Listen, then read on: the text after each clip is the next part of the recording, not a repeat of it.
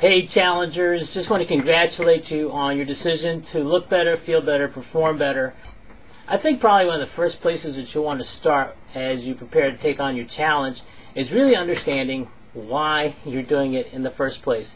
For me, as I think back at my first challenge, I think I'm getting ready to do my fourth challenge, is that I really wanted my daughter to succeed at this. She's the one who introduced me to AdvoCare and the whole 24-day challenge. Overall, I dropped 2 pant sizes, 2 shirt sizes. I lost 11 pounds, and within 30 days after the challenge, I lost another 10 pounds being coachable. You gotta humble yourself. Why? Because there's no one more interested and more invested in your success and overall experience in the 24-day challenge than your coach. Pre-play.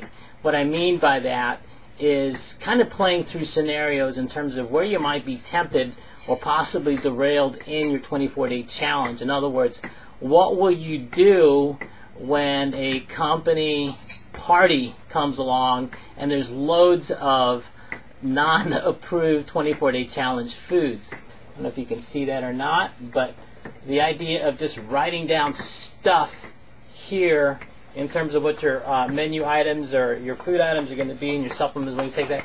If you fill all this out ahead of time, you'll have a game plan. You are champions. Talk to you soon.